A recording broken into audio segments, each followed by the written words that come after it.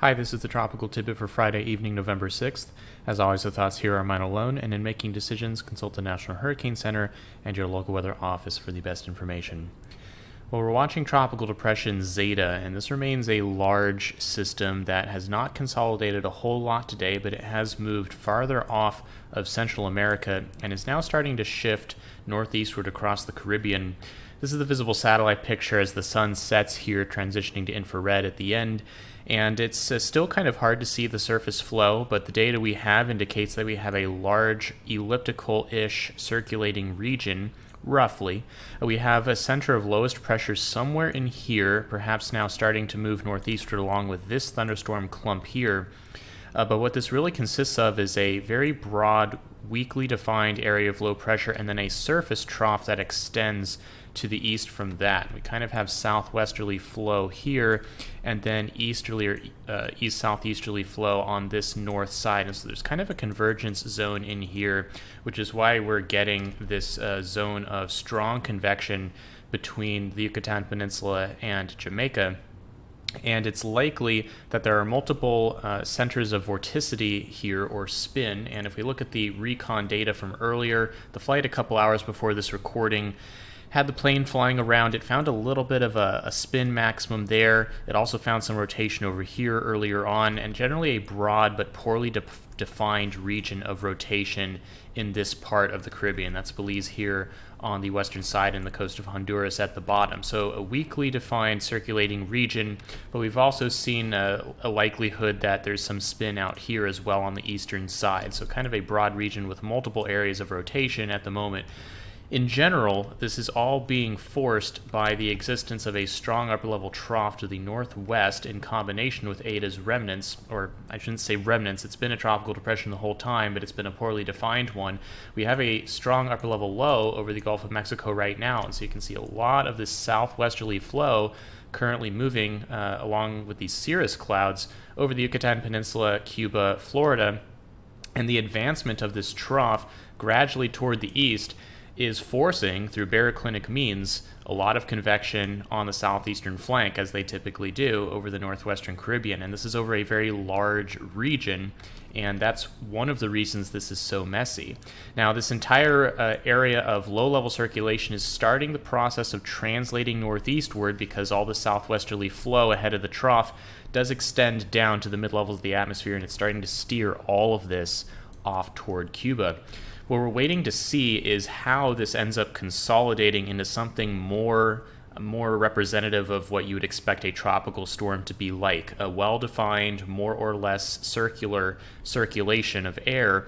And it's possible that the little areas of spin here and here will both kind of translate northeastward together and then end up combining somehow. We might see this one maybe jump under the other one, and maybe they get merged together once it gets near or north of the Cayman Islands. We're waiting to see exactly how that transpires, but we have a very good idea that somehow, some way, this mess is going to end up near the island of Cuba by tomorrow or somewhere around there, and will be better defined by that time. We can see this happen on the GFS model. If we look at the mid-level moisture field here, we'll see the broad low. The black isobar here outlines the area of circulation in the lower levels, and the wind barbs here are mid-level winds, so you can see the broad area of rotation in the mid-levels as well.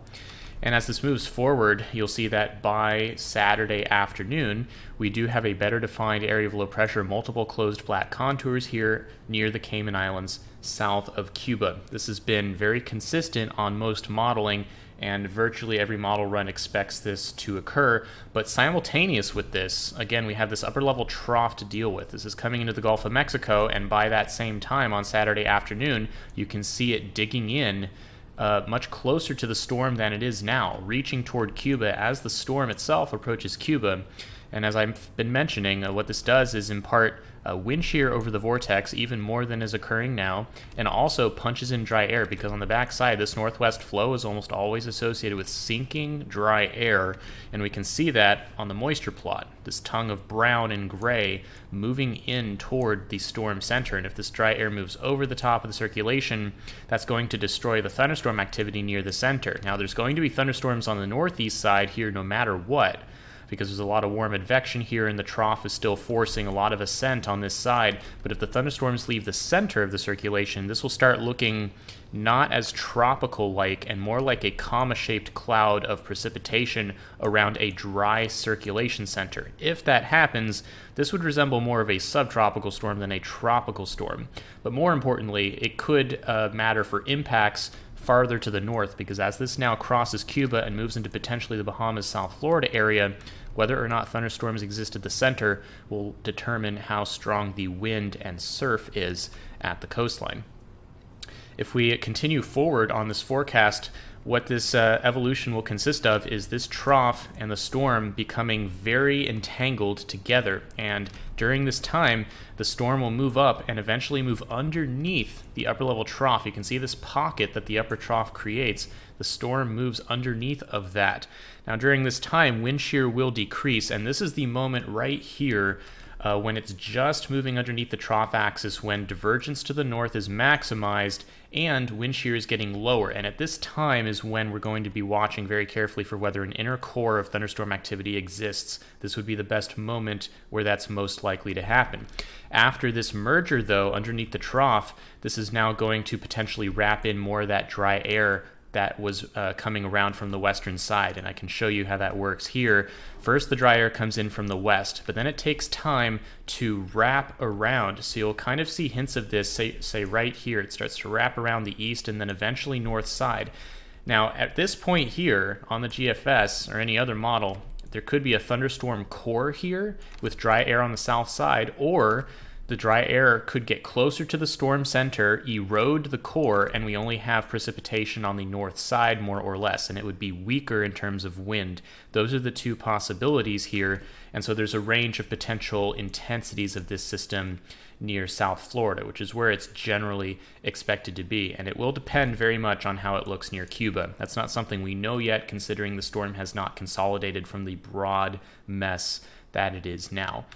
Now, after it merges with the trough, even the track here is a little irritating in the sense that this storm could be around for a while. This is the European ensemble mean for Saturday, showing where the storm is and the upper level low that is moving toward it. These two, again, will interact and merge together, and by the time that happens in the vicinity of the Florida Keys, South Florida, somewhere in there, we've got this big ridge to the north of it here, and there's no big jet stream. The jet stream is way up here, pointing across the Great Plains, and so there's no real steering current to move this around, and so this could be around for a couple of days, drifting near or over South Florida or the Florida Keys or the eastern Gulf of Mexico. So this is something that could provide heavy rain over a wide area for quite a length of time, and flash flooding may be a concern here, even if the winds don't end up particularly strong, along with the potential for storm surge along the coast and flooding because of the persistent wind.